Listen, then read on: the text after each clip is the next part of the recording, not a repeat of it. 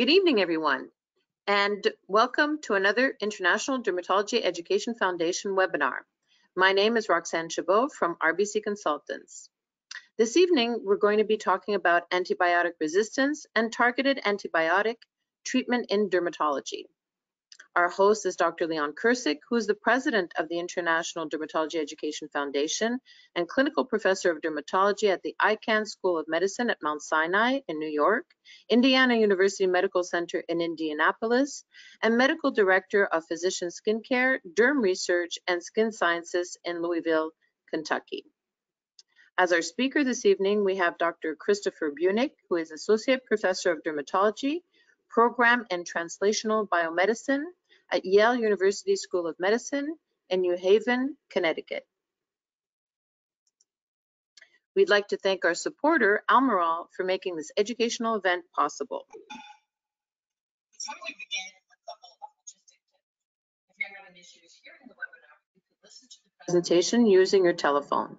Just select phone call in the audio pane and the dial-in information will be displayed. If you're having technical issues, or if you would like to submit a question to our faculty, please submit your questions in the question chat pane on the right-hand side of your screen. At the end of this webinar, a survey will pop up in your browser and will be emailed to you 1 to 2 days after the webinar. We greatly appreciate it if you could fill in the survey and send it back to us. Finally, within 1 to 2 days of the webinar, a certificate of attendance will be emailed to you. Again, please submit your questions using the question chat pane on the right-hand side of your screen. And I typed in a little note there so you saw where you have to type them in. So without further ado, I will pass the floor virtually to Dr. Kircik. Roxanne, and good evening, everyone. And thank you for joining us tonight to another WebEx series of International Dermatology Education Foundation. As you may know, International Dermatology Education Foundation is a nonprofit organization committed to improve dermatology care as well as medical education in dermatology all over the world. Tonight, we are very lucky to have Dr. Christopher Bunick, who is an associate professor of dermatology, and he's gonna tell us all about antibiotic resistance, targeted antibiotic treatment in dermatology. Thank you, Chris. Welcome. Please take it over. Thank you, Leon. It's a pleasure to be here.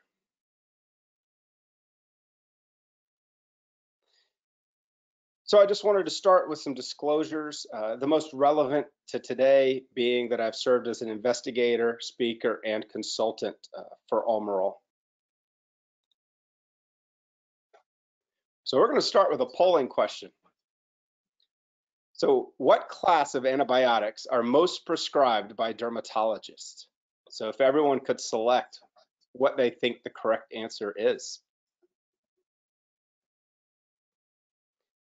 You have cephalosporins, aminopenicillins, tetracyclines, macrolides, or quinolones.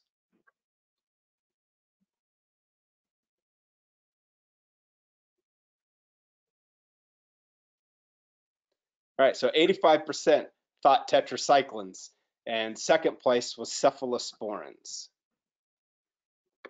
All right.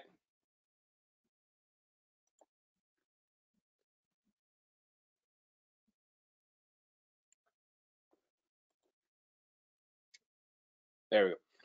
So it turns out that the most prescribed antibiotics in dermatology are in fact tetracycline class antibiotics, and about 70% of all of our prescriptions are for tetracyclines. And second place, rightfully also seen in that poll or reflected in the poll, are cephalosporins.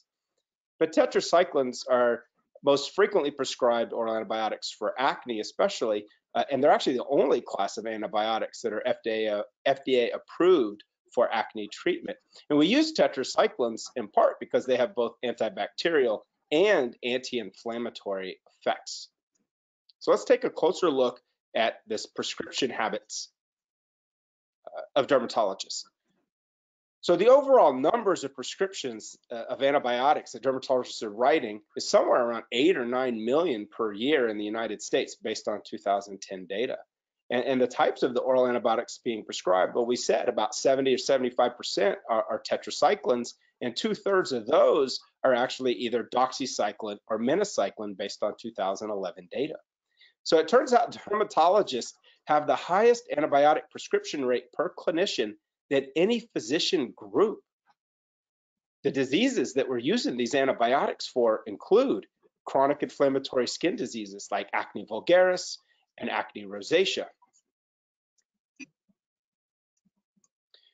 And appropriately so, because the American Academy of Dermatology actually does recommend oral antibiotics as a first-line treatment in moderate and severe acne. So in this diagram here, in the middle and on the right, we see moderate and severe acne. And if you look at first-line and alternative treatments, the red words, oral antibiotics, are there because they are recommended for moderate and severe acne. But it turns out that there are other guidelines that also recommend tetracycline antibiotics for dermatologic diseases other than acne. So here on the left, I highlight 4 of them: hidradenitis suppurativa, bullous pemphigoid, mucous membrane pemphigoid, and ocular rosacea. So in dermatology, we actually are using tetracyclines for a lot of different things. And that is one reason why the prescription rate is so high.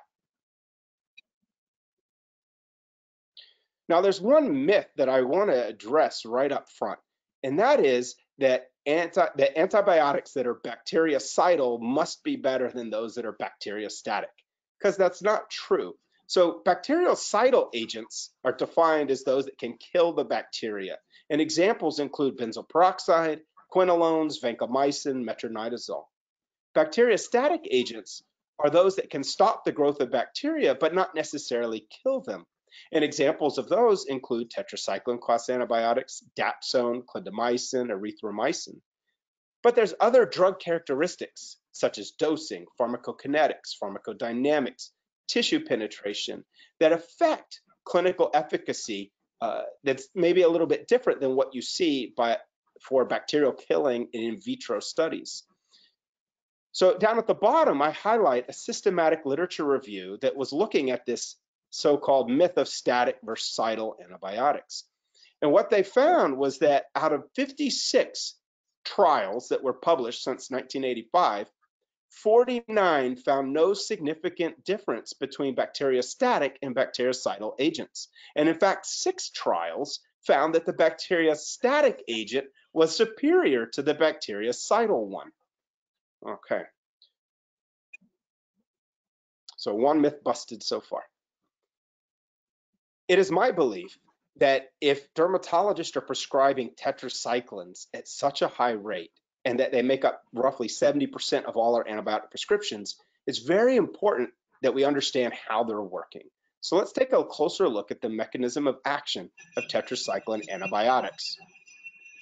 So tetracycline antibiotics actually are all based on a 4-ring core. So that's what's pictured here in the upper right. You have A, B, C, D rings that are fused together. This is the naphthalene core, or hence the word tetra in tetracyclines.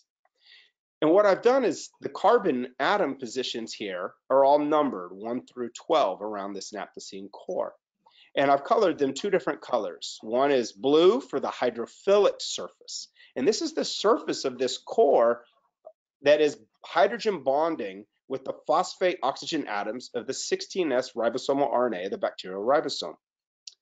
The orange carbon atom positions are the hydrophobic surface. And these are the areas where you can modify the backbone to create different tetracycline drugs without losing inhibitory activity. So let's probe a little deeper into the mechanism of action. Tetracyclines bind to the 30S subunit of the bacterial ribosome. Pictured here on the left is a crystal structure of the 70S bacterial ribosome. And at the top is the 50S subunit, and at the bottom is the 30S subunit.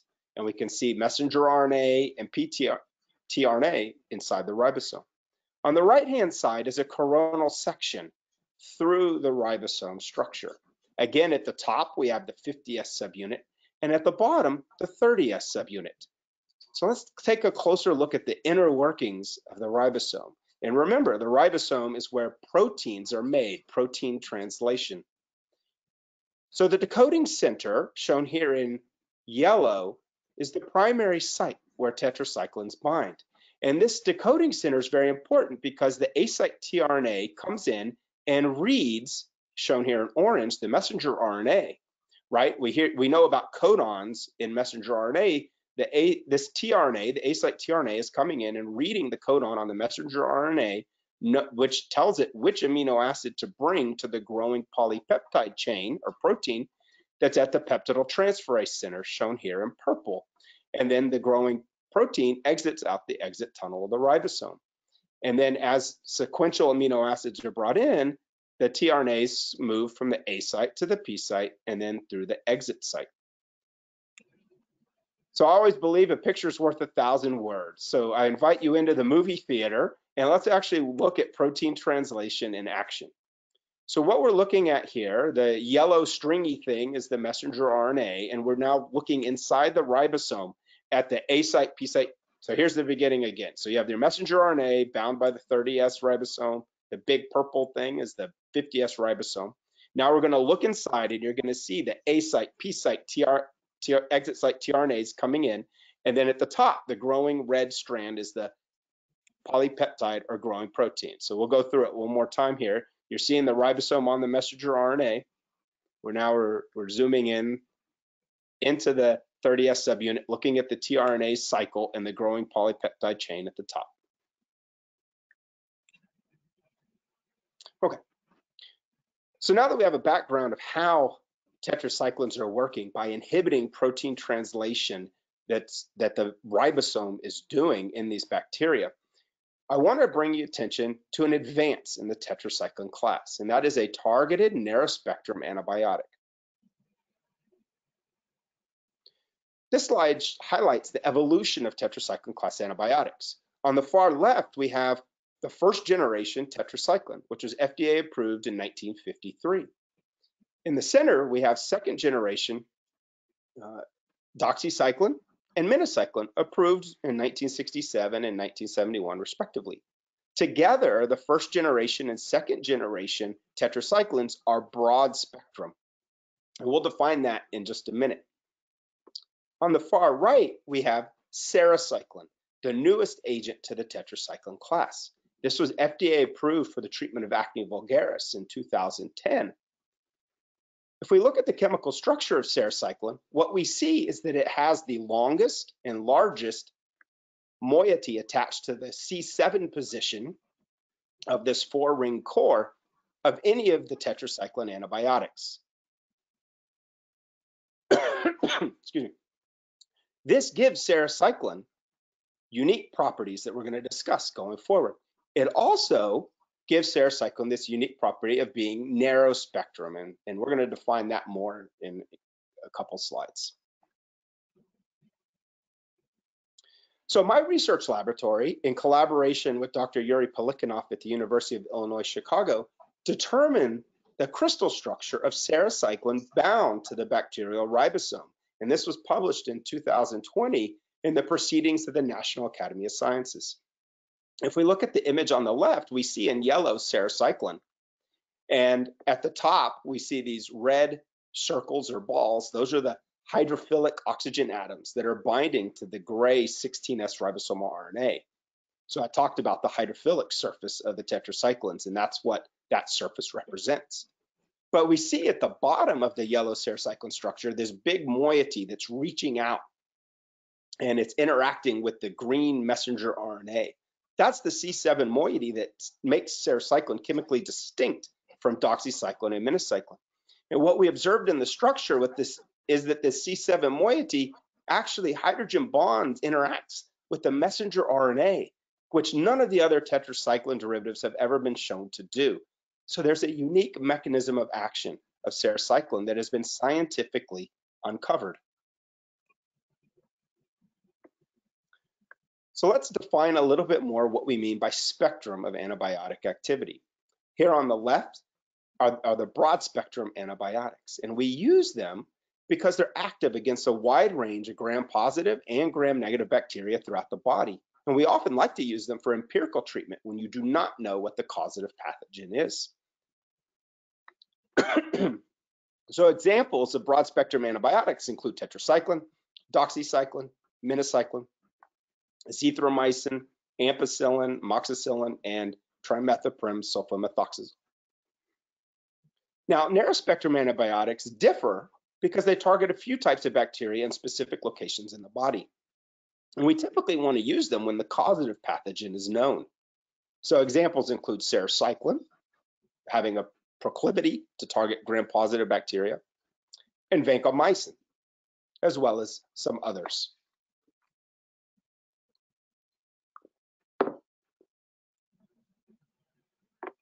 Now, why is this important?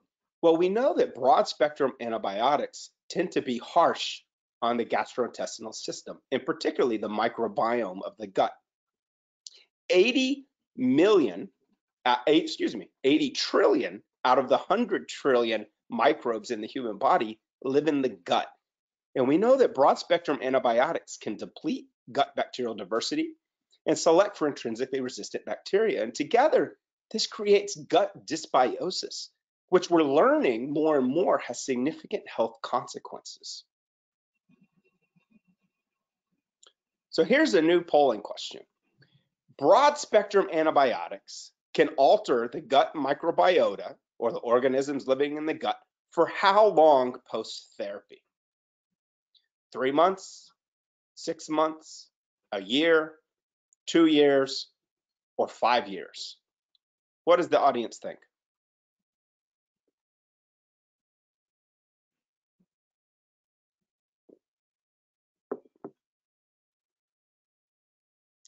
So 6 months was the winner, with 2 years being second place, about a quarter of everybody in the audience.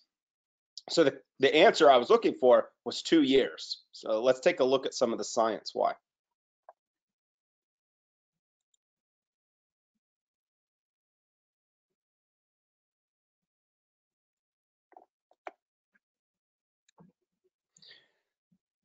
Go back. So broad-spectrum antibiotics can actually alter the number and the types of intestinal bacteria both during and after antibiotic treatment. And newer data shows that even a short-term 7-day use of antibiotics, broad-spectrum antibiotics, can alter the gut microbiota for up to 2 years post-treatment. That's a pretty powerful fact for all clinicians, not just dermatologists. So if we look closer at this figure, we see on the y-axis bacterial cell number, and on the x-axis time. At the very beginning, we see a nice diversity of the number and types of bacteria.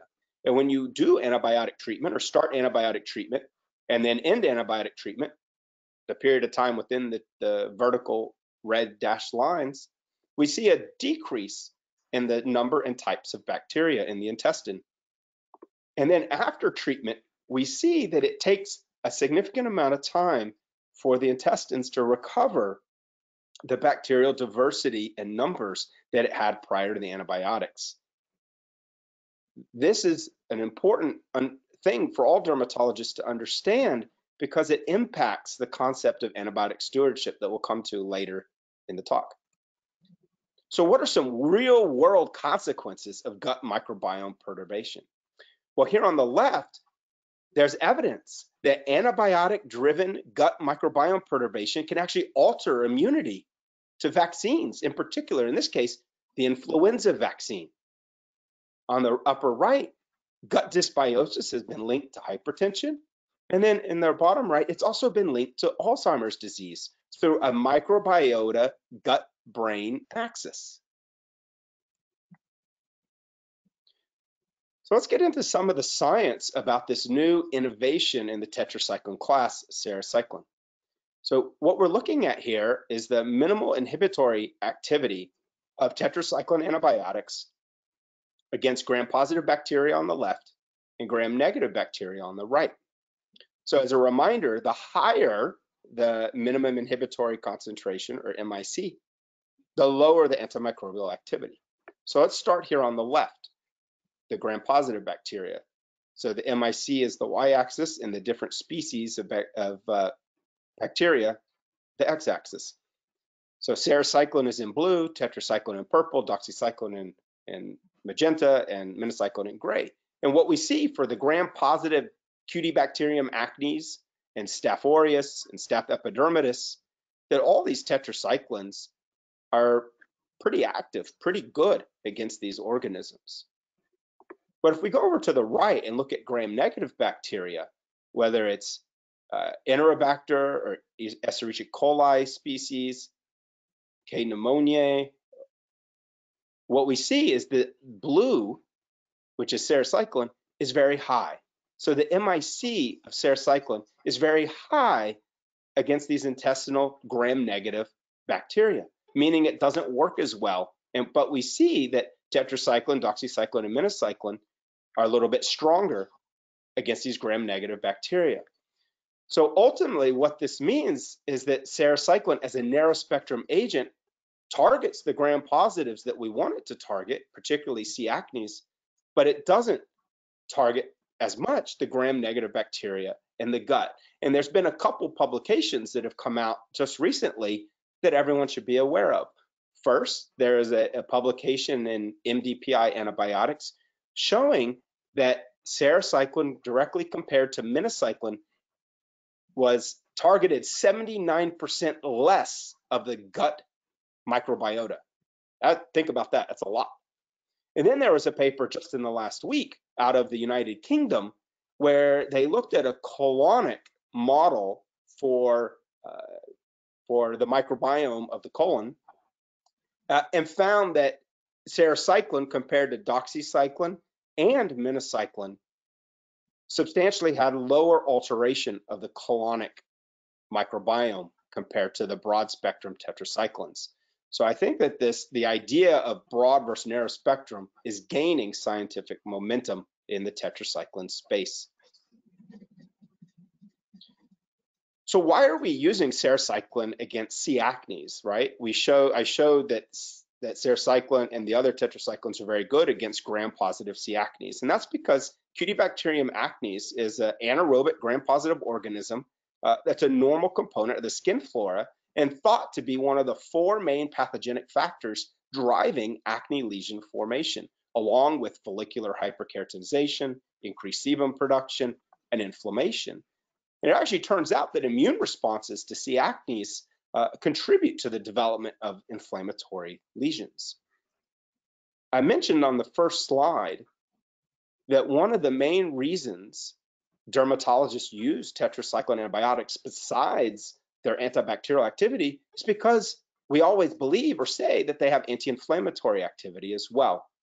So in this slide, this is a figure that I created for a paper that we just published in Antibiotics as well, summarizing all of the anti-inflammatory properties of tetracycline antibiotics. So we're going to start here at the top, 12 o'clock. So tetracyclines can suppress pro-inflammatory cytokine release. So they can suppress TNF alpha, interleukin 1 beta, IL-6, and IL-8, which is a neutrophil recruiter. Tetracyclines can inhibit lipases, inhibit neutrophil migration. Together, this reduces tissue destruction. They can inhibit caspases, which can lead to anti-apoptotic effects. They can scavenge reactive oxygen species at a level similar to vitamin E, and also inhibit nitric oxide synthase expression. And this leads to reduction in oxidative stress and damage. They can also inhibit matrix metalloproteinases, collagenases, gelatinases, stromolysins, and this protects the extracellular matrix from digestion. And this little diagram here is just to say that it's thought that they inhibit matrix metalloproteinases through divalent cation coordination of calcium and zinc. And lastly, tetracyclines can reduce cellular activation, and this has been shown through reduction of mast cell activation, inhibition of T lymphocyte activation and proliferation, and inhibition of angiogenesis in mouse models, and inhibition of granuloma formation in vitro studies. So what about some in vivo data regarding sarecycline, doxycycline, and minocycline? Well, that's what we show here in that is the anti-inflammatory effects of the tetracyclines in a rat foot pad edema model. So this table is highlighting the inflammation or the reduction of inflammation from these antibiotics in this particular model.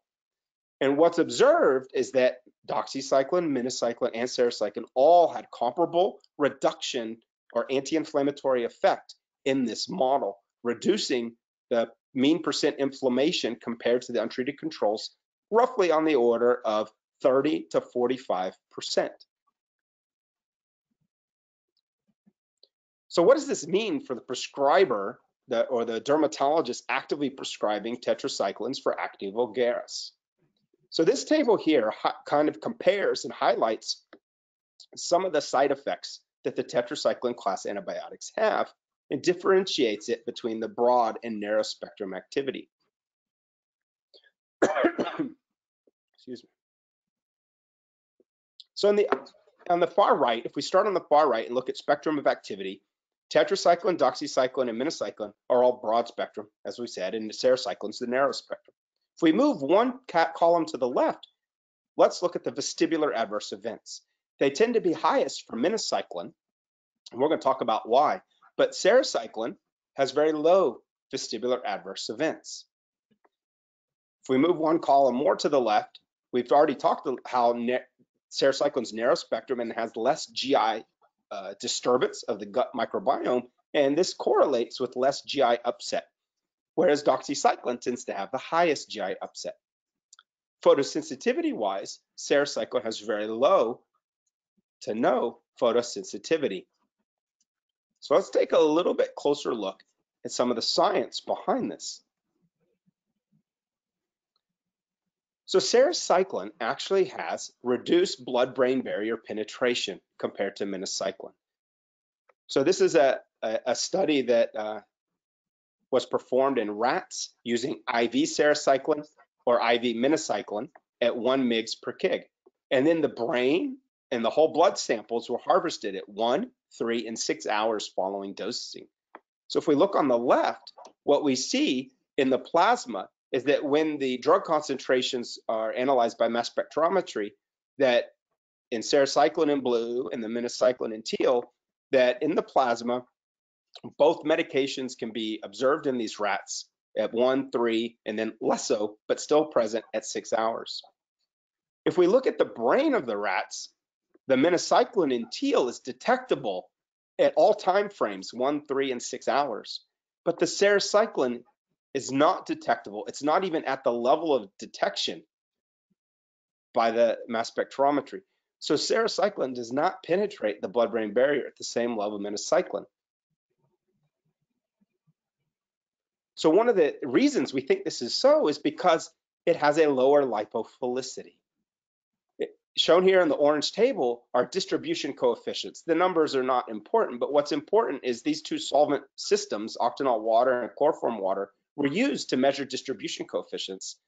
And what was observed was that sarecycline has lower lipophilicity at pH 5.5 and 7.4 than minocycline. And what that means is lower lipophilicity leads to a lower penetration of the blood-brain barrier. And therefore, sarecycline may have lower vestibular side effects compared to minocycline, explaining what's seen in patients with regard to the vestibular side effects. And from a structural point of view, what I highlight here is that this unique C7 moiety that sarecycline has an oxygen atom. And oxygen atoms can function as an acceptor of hydrogen bonds, which is exactly shown here with the messenger RNA. And this oxygen and accepting of hydrogen bonds can reduce the lipophilicity.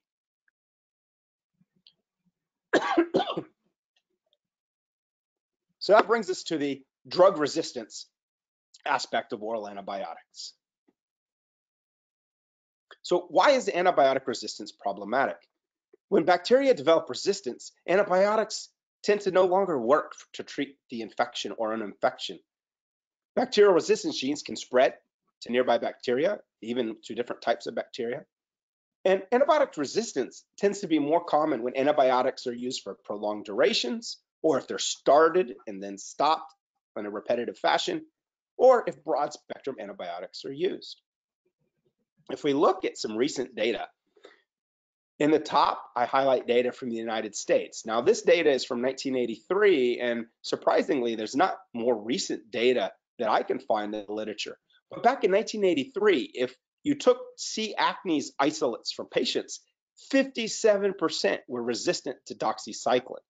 Now, clindamycin and erythromycin was even worse, even more resistance, but 57% to doxycycline. In red in the middle is more recent data out of the country Jordan in 2020. Now, what they found were that C. acnes isolates, about 37% were resistant to doxycycline, 36% resistant to tetracycline. Only 3% were resistant to minocycline, which actually is a little bit surprising to me, but that's the data they have. At the very bottom is 2020 data as well out of Israel. And what they found were that C. acnes isolates, about 19% were resistant to doxycycline, 8% to tetracycline, and 11% to minocycline. And you can also see erythromycin was 25% and clindamycin 16%. So antibiotic resistance in C. acnes is a real phenomenon.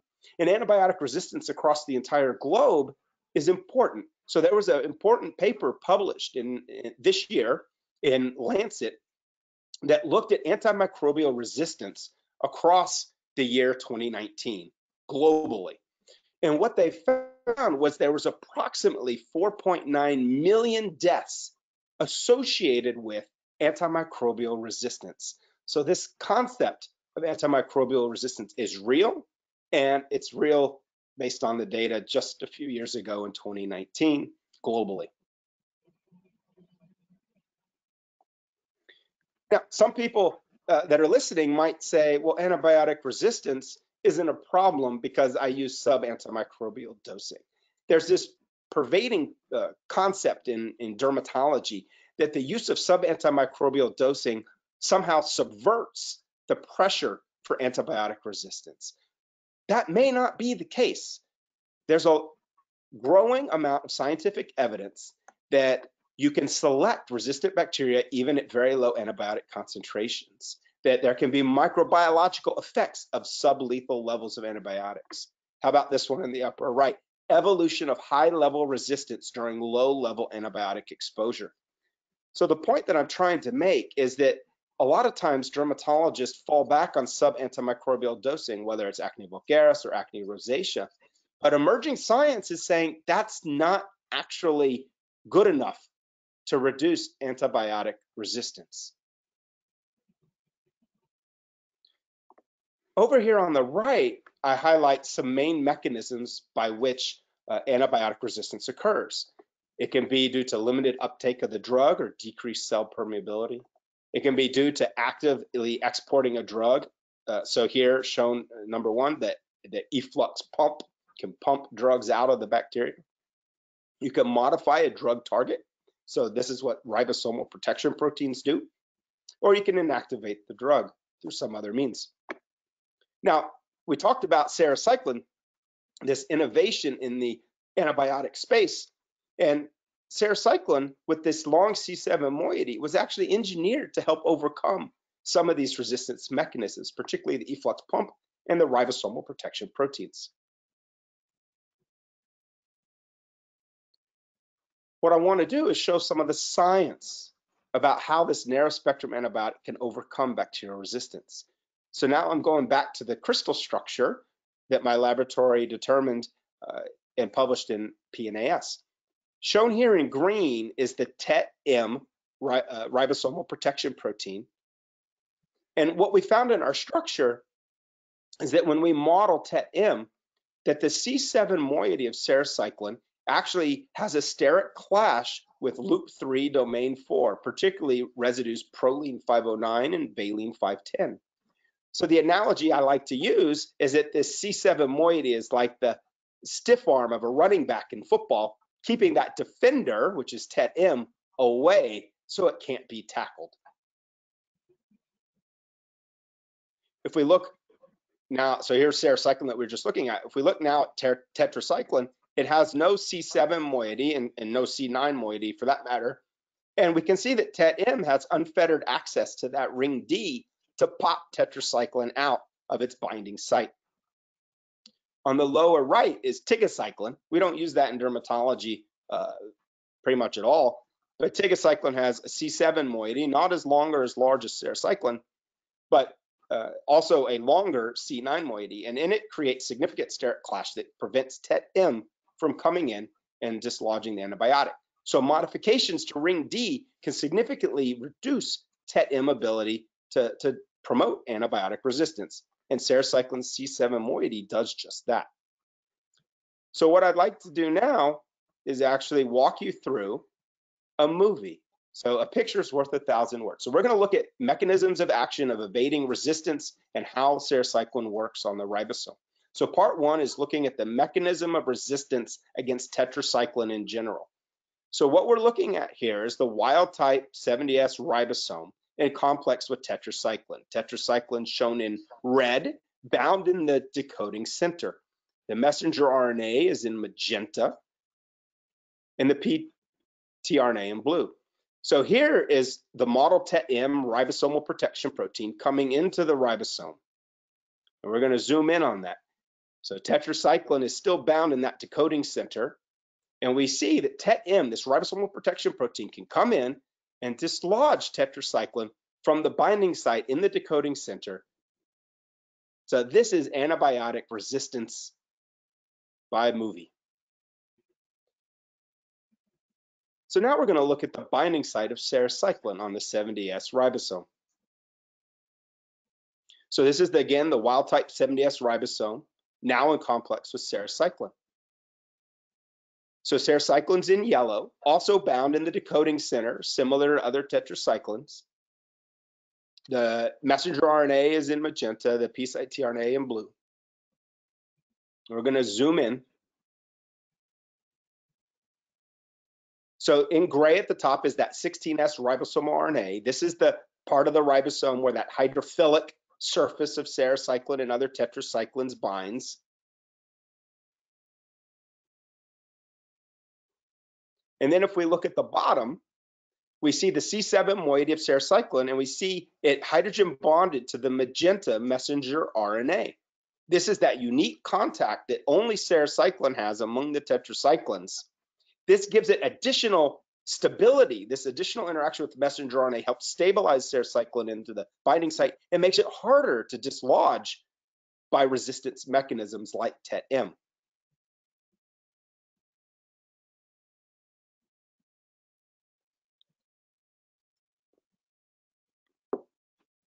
So now what we're looking at is how sarecycline prevents protein translation. So the A site tRNA cannot get access to read the messenger RNA when sarecycline is dumbing up or blocking the decoding center.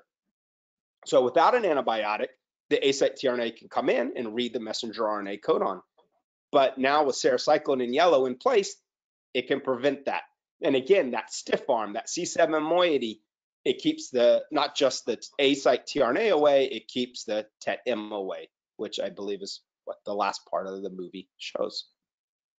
So this is how sarecycline, as a narrow spectrum tetracycline, can evade antibiotic resistance. So now we're zooming in on the decoding center. Here's the model TET-M first in green coming into the 70S ribosome.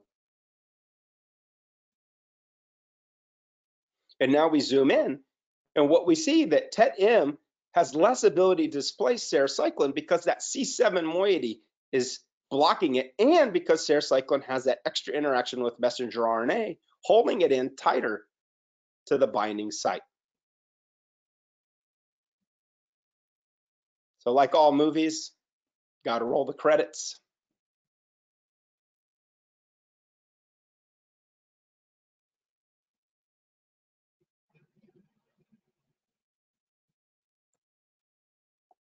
Okay.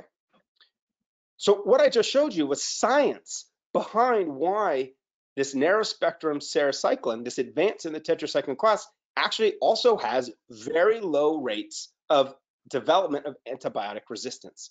And actually this led to the FDA approving a label change for sarecycline, specifically stating that C. acnes strains display a very low propensity for developing antibiotic resistance to sarecycline, approximately 1 in 10 billion. It is the only oral antibiotic that's FDA approved for acne that currently has such a low resistance claim on its label. This leads us to antibiotic stewardship. In dermatology, I believe that we can do better. The CDC has called for the use of narrow spectrum antibiotics whenever possible. It believes, the CDC, that the core principles of antibiotic stewardship should include selecting narrow spectrum agents when feasible.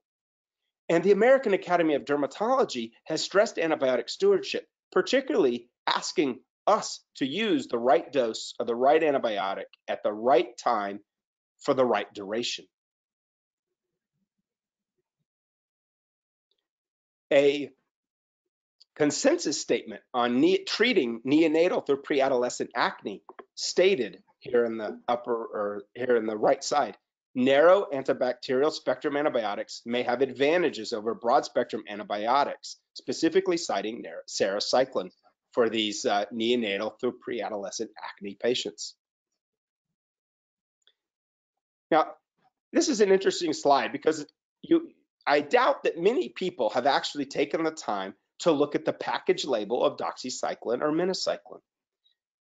So while we're emphasizing the advances in narrow spectrum tetracyclines, it's important to understand that broad spectrum antibiotics do have a very important place in medicine, and that's for treating infectious diseases. And that's what these labels, package labels of doxycycline and minocycline show. Here are the indications and usage for doxycycline and minocycline. I don't expect you to be able to read them all, but what I'm going to tell you, every single indication on both of these panels is an infectious disease, except for one small statement: adjunctive therapy in severe acne. And then down at the bottom right for minocycline, in severe acne, minocycline may be used as adjunctive therapy. So all of these other indications are infectious diseases. And so we as dermatologists have a duty to protect these broad spectrum antibiotics for the infectious diseases that they're really good at treating. So I believe that there's a new treatment paradigm for the use of oral antibiotics in dermatologic disease. In the past, we've only had broad spectrum antibiotics that target all these different organisms. But now we have narrow spectrum antibiotics, and it's up to industry to innovate further and bring us even more narrow spectrum antibiotics, because they can enhance antibiotic stewardship, they can protect the host microbiome, they can reduce antibiotic resistance, and it's been shown to be effective both on the face and trunk for moderate to severe inflammatory acne.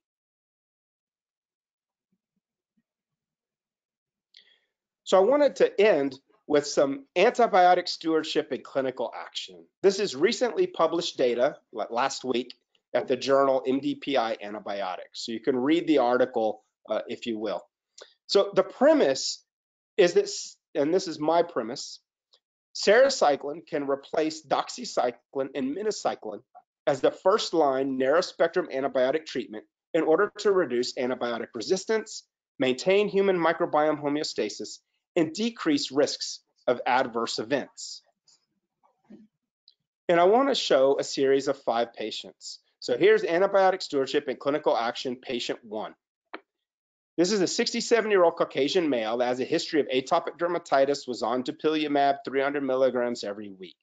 At day 0, we see at the top, A and B, these red crusted lesions, and the aerobic culture was positive for heavy growth of Staph aureus. On day 11, after 9 days of oral sarecycline 100 milligrams daily, there was a significant improvement in these Staph aureus infected sores on this guy's head. Patient 2, this is a 36-year-old Caucasian male. He had a history of atopic dermatitis associated with marked dyshidrosis of the feet, more so than the hands, with an IgE elevation at 465.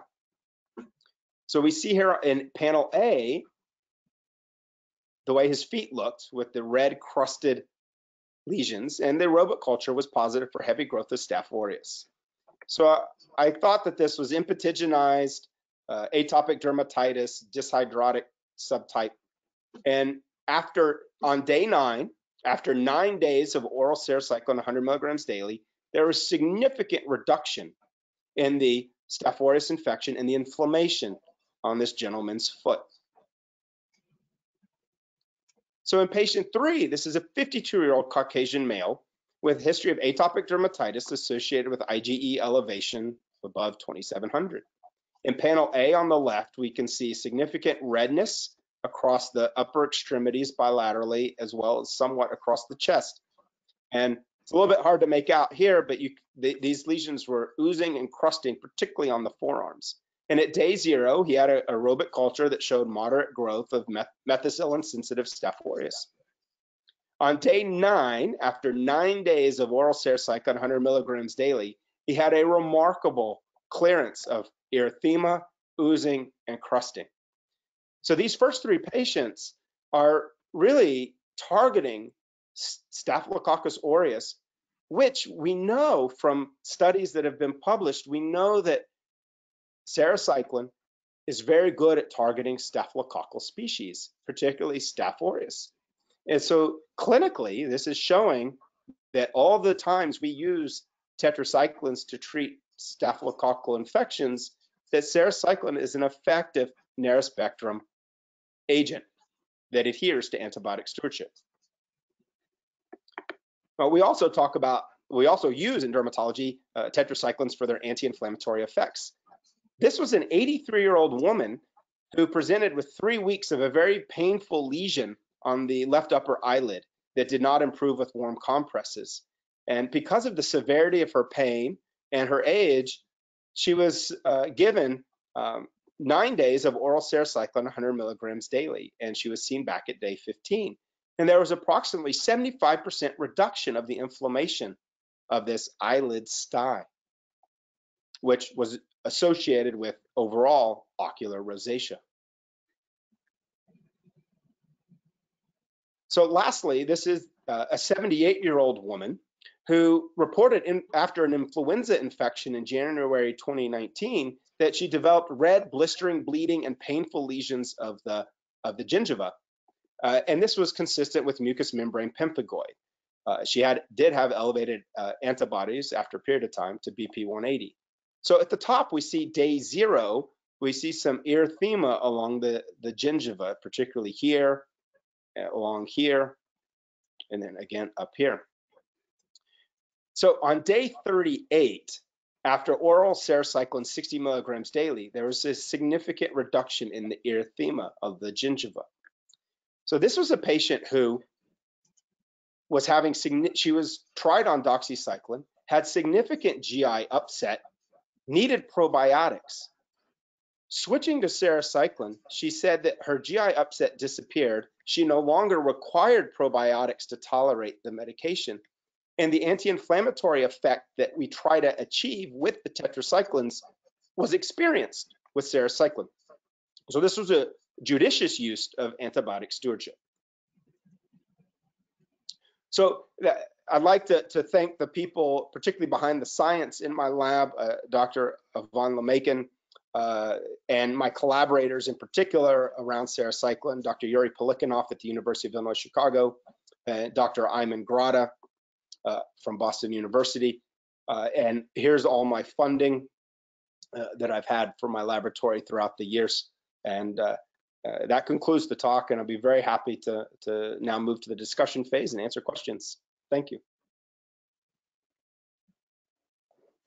Once again, if you want to ask questions to our faculty, please put your questions in the question chat pane on the right-hand side of your screen. And if you think of any questions after the webinar, you can always send them to info@idefeducationalseries.com. Again, we would like to thank our supporter, Almirall, for making this educational event possible. Thank you, Roxanne. Chris, thank you for that so thoughtful, so insightful lecture. I think that would be the best antibiotic lecture I have ever seen. That was so good. So we have a couple of questions. Does giving probiotics help in any way during the duration of therapy? So I think that there's more and more evidence that the gut, we know that the gut microbiome is so important to human health. And if you had asked me this question 10 years ago, I would say, you're crazy. You're wasting your money on probiotics. But the more I learn about the gut microbiome, the more I realize there are so many factors that can affect the healthy levels of bacteria that are symbiotic with us in the gut. And so I do think that probiotics can play a role for some patients. I was just saying for that last patient that I put on sarecycline for mucous membrane pemphigoid, when she was on doxycycline, she needed probiotics, and they did help her tolerate the medicine. But in the case of sarecycline, she didn't need the probiotics, and she had better GI, she had less GI upset. So probiotics, in a way, were helping try to compensate for the harm to the gut microbiome. So certainly probiotics do have a place for the right patient. Great. The next question is, do you think with sarecycline, let me see, hold on. Sorry about that. Is sarecycline available in Canada? I know it's not, so I'll answer that. Can we expect less C. difficile and less risk of IBD with sarecycline? Well, I have not specifically read studies that directly look at that. However, based on the science about disruption of or the gut dysbiosis, right? Sarecycline has less gut dysbiosis compared to the broad spectrum tetracyclines. I think it's natural to make the hypothesis that yes, sarecycline is going to reduce risks of C. difficile and also reduce risks of any type of irritant or inflammatory bowel disease. So the next two questions, I think it's sort of related. One is, why has antibiotic stewardship been difficult for dermatologists to adopt or adhere into in the past? And the other one, don't you think that the access to sarecycline is limited by insurance company coverage? So let me start with the second one. And yes, I mean, right now, access to sarecycline is limited by insurance companies. But here's what I think is going to happen. The more science that keeps getting published about the benefits of narrow spectrum antibiotics, and not just sarecycline, but in other specialties as well. When we think about this, narrow spectrum antibiotics are part of the larger effort in medicine for precision medicine, right? We talk about precision medicine, precision care for our patients. And that's what narrow spectrum antibiotics are. And I think insurance companies, as more and more data comes out, what they're going to realize is that they actually save money in the long run by allowing patients access to narrow spectrum targeted precision medicines that spare the gut microbiome as well as the skin microbiome. We didn't talk about that. So I think that insurance companies are going to realize that their cost calculation currently is wrong, and that the microbiome sparing effects of these narrow spectrum antibiotics, along with the decreased antibiotic resistance, is actually incredibly important. Now, a lot of dermatologists might say, well, I don't see antibiotic resistance in my practice. Why do I need to practice antibiotic stewardship? And I think that's been one of the limiting factors. And I'm guilty. 5 years ago, I said the same thing, but I don't believe it anymore. I don't believe it anymore. And the thing is that in dermatology, we treat our acne patients, they go away. They're not necessarily coming back to us saying, I'm having GI upset. They're not coming back to us saying, hey, my gut dysbiosis caused by my antibiotic for acne is now causing me not to react to vaccines, or now I have hypertension, or now it's, all of these diseases that are associated with gut dysbiosis that we're just still scratching the surface of understanding. I think that we as dermatologists, we don't see that in our clinic, not because it doesn't exist, because the patients don't come to us for those problems, or these problems haven't been known, or there's not great ways for necessarily measuring them. And I think that we in dermatology, as the science evolves, I think are going to come to the conclusion, and I do believe that dermatologists as a whole will do this, because think about what's happened in the psoriasis space, the atopic dermatitis space. Precision medicines come out, and what's happening? The entire fields are evolving to where we're using these precision biologics for our patients because they're better, they're safer. And I think that the same evolution or revolution that's occurring in antibiotic space, it mirrors what's happened in the biologic space. And I think dermatologists should think about it that way, that if it's okay for me to take these biologics and use them because they're better precision medicines, well, then maybe the antibiotic, narrow spectrum antibiotics, I should do that too, because in the long run, the health benefits, the science is going to support it. Excellent. So the next question is, do you use it also in rosacea? And also, how do you have the conversation? How do you start the conversation with your patient to start sarecycline? So with regard to rosacea, yes and no. So there are studies published showing that sarecycline is very effective in rosacea. And I showed the patient number 4 today with ocular rosacea associated stye that did very well. So there are other studies published in rosacea that do show it works, not just in rosacea, but also in periorificial dermatitis. That data is published. For me, I would love to use it first line all the time in rosacea. The biggest problem for me is getting it covered by insurance, and we sort of talked about that. Now, could you code it as other acne? And because technically, right, acne rosacea, acne vulgaris, is it okay to code it as other acne? I haven't done that in my practice. I don't know if other dermatologists do that. Something to think about. So I can tell you a little bit about the rosacea because I did the investigator-initiated study with Dr. Drelos and a couple of other of my colleagues. And we did have a really good results. Patient responded, which makes sense, right? It's anti-inflammatory. If they're going to respond to doxycycline, they're going to respond certainly to sarecycline. The next question was, how do you start that sarecycline conversation with your patient? So this is what I tell my patients, and I believe my success rate is about 100%, meaning that patients, they understand this message. And so I tell a patient or a mother of a child, a patient, right, or a teenage patient, I say that sarecycline is the newest narrow spectrum antibiotic in the tetracycline class. And what that means is that it hurts your gut less, so you have less GI upset. And it has the least antibiotic resistance of any of the oral antibiotics that have been studied to date. So this means that it's safer for you, in addition to the fact that it has very low, vestibular side effects, low dizziness, as well as low phototoxicity. So what you're getting for your money is a highly effective medication, as effective as any of the other antibiotics, but a lot safer. And patients will spend the money when they know what they're getting. And that's how in my practice I've been able to use the narrow spectrum more, is that patients will spend the money when they actually know what they're paying for.